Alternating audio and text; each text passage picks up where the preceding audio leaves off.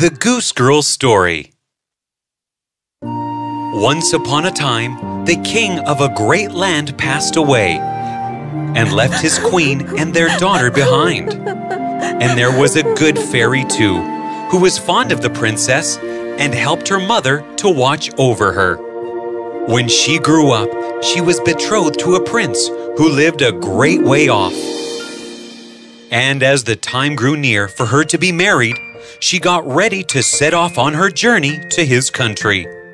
The mother packed all the jewels and royal garments for her daughter. My dear child, now take these jewels and precious stones with you and be happy with your prince. And she gave her a waiting maid to ride with her and gave her into the bridegroom's hands. And each had a horse for the journey. Now the princess's horse was the fairy's gift, and it was called Falada and could speak. Oh, wait, I have something else for you. The fairy took a pair of scissors and cut a lock of her hair. Take care of it, dear child, for it is a charm that may be of use to you on the road. The princess said her goodbyes to her mother and fairy godmother and left with her maid and her horse Falada. After many hours of traveling, the princess was thirsty and said to her maid, Pray, fetch me some water, dear maid. If you are thirsty, my dear princess, get off your horse yourself and lie down and drink out the water. I am not your servant. The shocked princess got off her horse. She bent down over the water in the stream and drank. Suddenly, the magical lock of hair said, Poor princess, if only your mother knew, her heart would break. But the king's daughter was humble, said nothing, and mounted her horse again. After more hours of traveling, she was thirsty once more, and when they came to a stream of water, she said to her maid, Pray, fetch me some water, dear maid. As I said, get it yourself. Again, the princess got off her horse. She bent down over the water in the stream and drank. Then the lock of hair said, If only your mother knew, her heart would break. The maid is not obedient. But be careful, princess. Don't bend so much. Oh, I am falling into the river. The lock of hair fell out of her pocket and floated away with the water. Then the maid said, Ha, ha, ha. Now you are weak and powerless. From now on, I give the orders and you must obey me. Now take off your dress and give it to me and you will wear mine. I am now the princess, and if you tell anybody about this, you will regret it.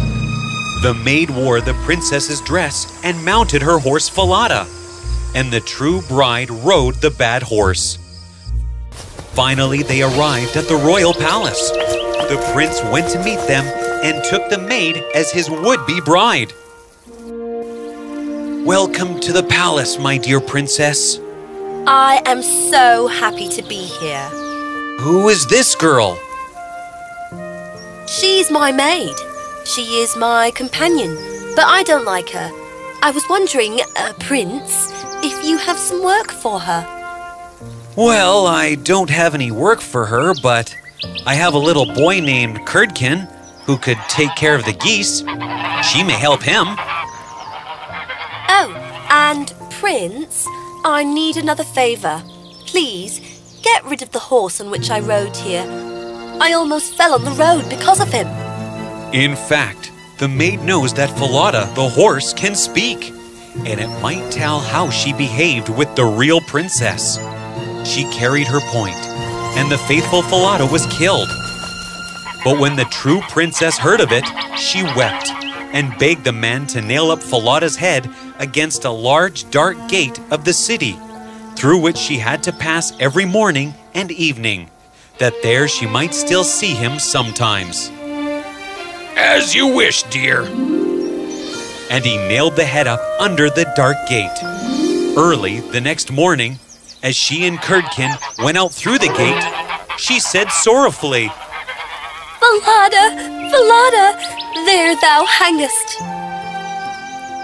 Bride, bride, there thou gangest. Alas, alas, if thy mother knew it, sadly, sadly, she would rue it. Then they went out of the city and drove the geese on.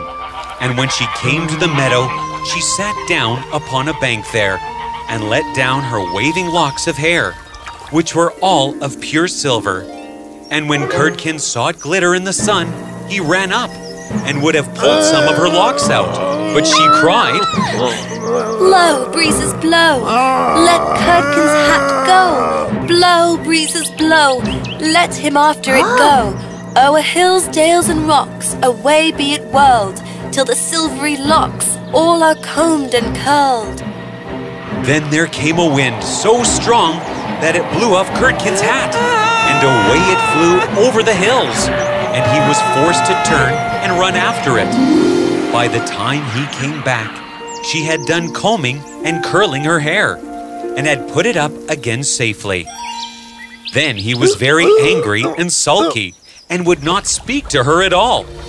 They watched the geese until it grew dark in the evening, and then drove them homewards.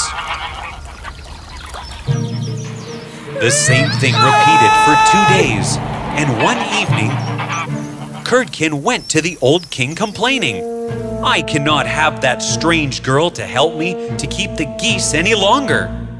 Instead of doing any good, she does nothing but tease me all day long. Curdken, I know you are not telling the entire story.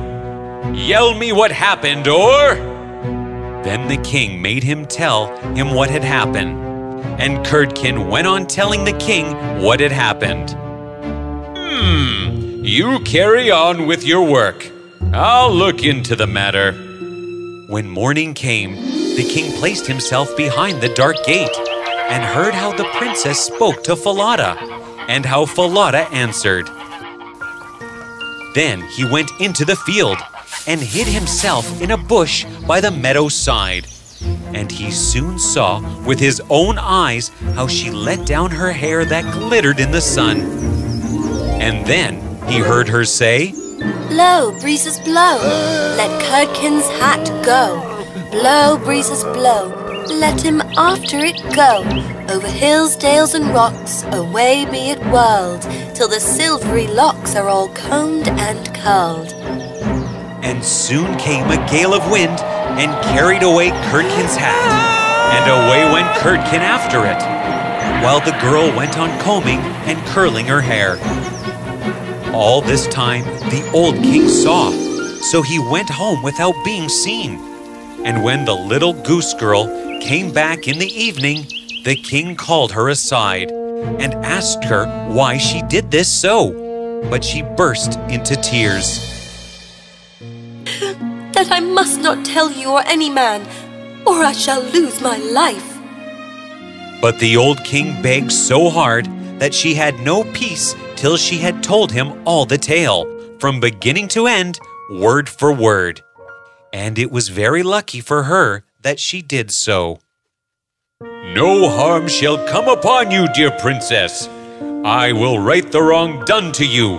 Now I want you to get dressed as the princess would. When she did, he gazed on her with wonder.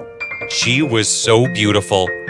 Then he called his son and told him that he had only a false bride, for that she was merely a waiting maid while the true bride stood by. She is your true bride, my son.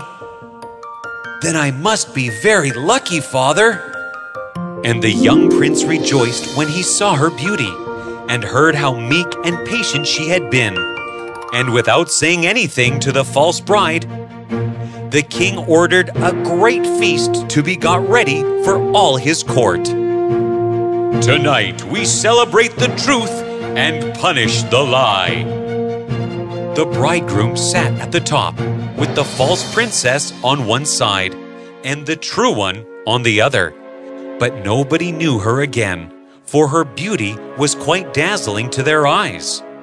and she did not seem at all like the little goose girl now that she had her brilliant dress on. How dare she? When they had eaten and drunk and were very merry, the old king stood up asking for attention. Tonight I tell you all a tale. Listen to me carefully.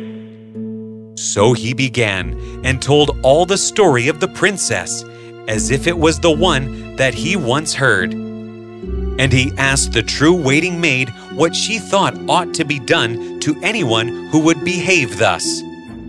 What would you do with such a liar?